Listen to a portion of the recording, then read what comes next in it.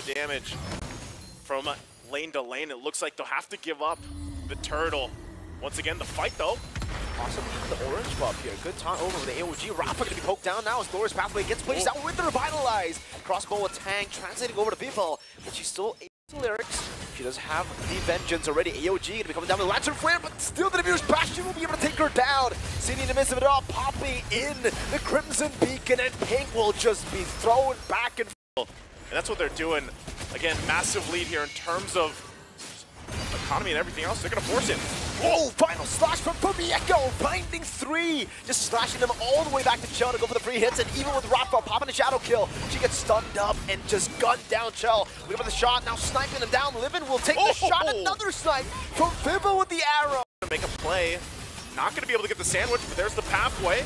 The AOG to the back though, they're going to be caught in a bad spot right now. She's going to be taunted down, but Lunar just bursts it down. City with a Sky Piercer takes her out. Demure's Passion and Fumi Echo with a Vengeance as Vival dashes. And a kitchen sink used at Pink.